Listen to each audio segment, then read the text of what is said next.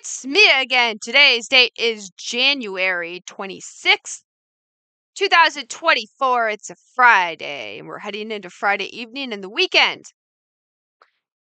Last week, as most of us know, NextBridge Hydrocarbons came out with a press release about their wells. A recently amended S1 on the 40 million shares has stated that the drilling program to come up with a financial solution that's the most cost effective for the company, and that's a return on investment. The company has basically a farm out or a participation agreement that they came up with back in October.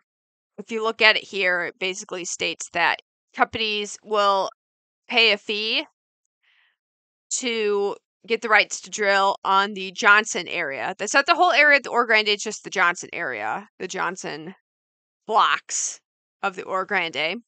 Because of these cost-saving occurrences, NextBridge has cut costs on their staff, as evident in the press release from last week, January 19th. And the company, again, shifts phase into basically cost-saving management mode as the drilling prospects can be satisfied. What were the results of the 2023 drilling plan?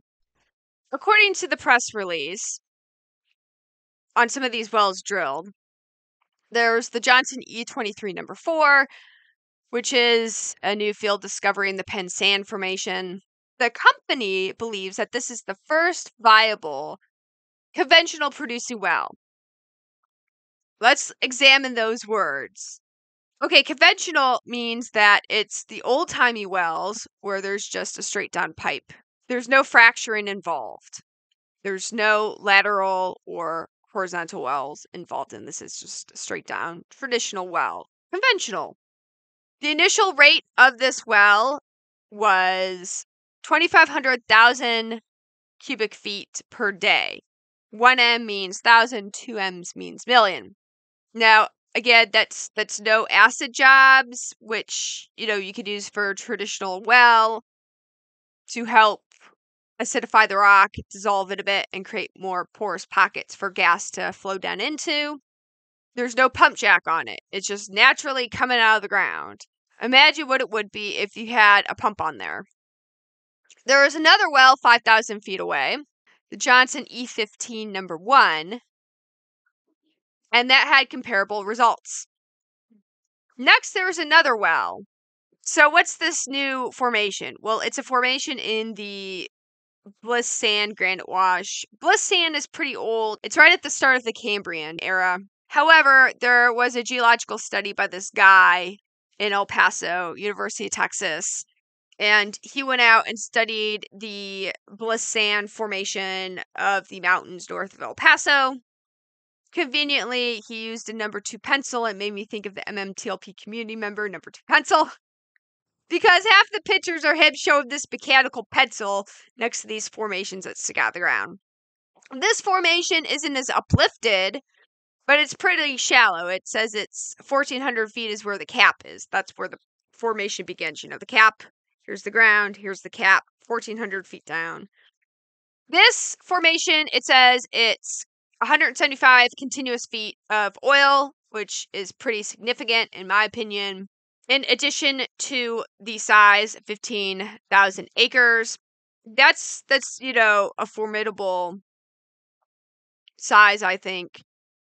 Put that in perspective, 15,000 acres is 23 square miles, up to 15,000 acres. So if you want to do 20 square miles at 175 feet, that could be a decent amount of oil you're talking about. It does say live oil. What is live oil? Well, live oil is oil in the ground, which has a bunch of dissolved gas in it. Usually it's volatile gas, which when it hits the surface, the gas comes out. What's a good way to think about this? Okay, so here's a conified area. It's conified. It's trapped in there. This oil is the liquid in here.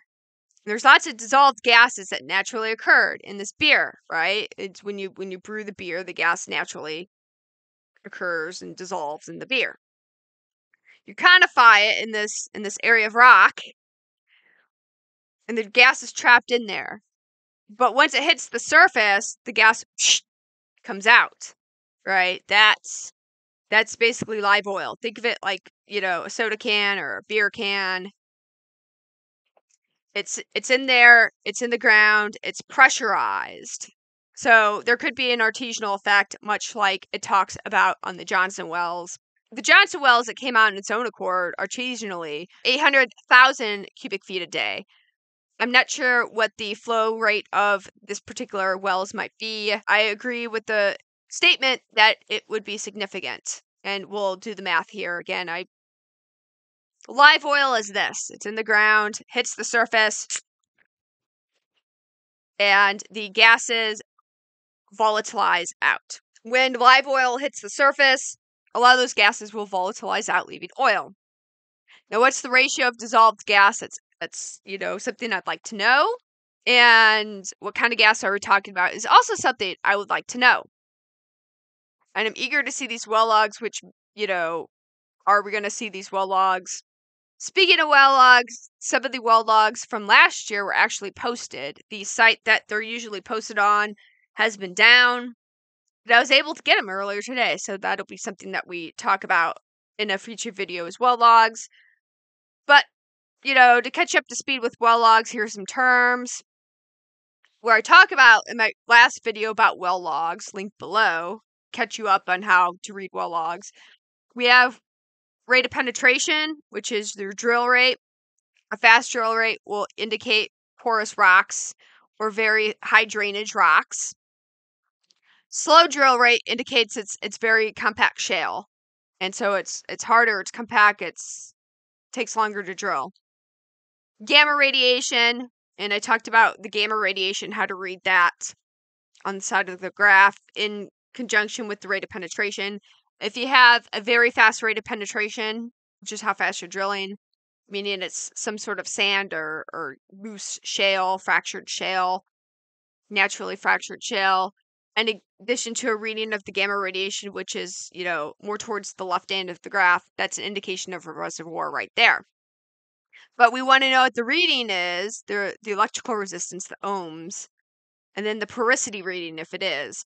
These current ones don't have a porosity reading, but guess what? It has an ohms reading.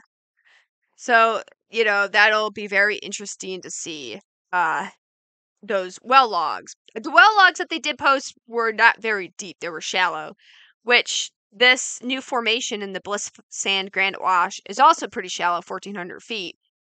And the Johnson wells are 2,000 feet. So it makes me think like, oh, they've, got curious. They were finding stuff at a shallow area, given the well logs, and they went exploring. Okay, let's do some math now, because everybody likes it when I do math. Your area is 15,000 acres, right? It's 23 square miles. We're going to go now to cubic feet. We're going to speak in volume. Not so much in area, but area visualized 3D volume. 23 square miles. Let's round down to 20 to keep things easy. And then it's up to 15,000, right? So we're going to keep rounding down a little bit.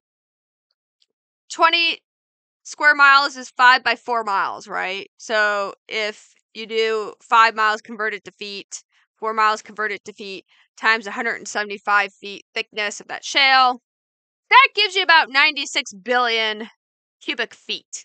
96 billion cubic feet. If 1% of that is saturated with this oil, right? 1%. What's the rate of saturation? I'm not sure. But let's just be low and let's just be simple, right? Let's be very conservative. 1%. That's 960 million cubic feet of oil. 960 million cubic feet of oil translates to, again, I'm rounding up here, make less barrels. It's 5.6 cubic feet per barrel of oil. Let's go to 6, because then we'll get less barrels. 160 million barrels of oil over a 15,000 acre area. But again, that's like conservative. I need to know what's the porosity rate, and once I know that and a little bit more of the Bliss Sand Granite Wash, we can get a more accurate description of how much oil is there. But for now, 160 million is conservative. Speaking of gas, the Amarillo Helium Depository got sold the other day. However, helium is used for MRIs as it keeps the magnets cool. So, in the terms of this news, helium sales went up today throughout the stock market. Hooray! It might be a time to invest in helium. But if some of that gas down there is helium is a natural byproduct of natural gas. Link below to the article talking about the helium sales. It mentions the party balloons. People have been talking about the party balloon thing for the past 10 years. And again, my homework, I guess, going forward is to find out what the saturation capacity is for the Bliss Sand Granite Wash. But seeing 175 continuous feet of live oil, got me a bit excited. Okay, guys, that's it for today.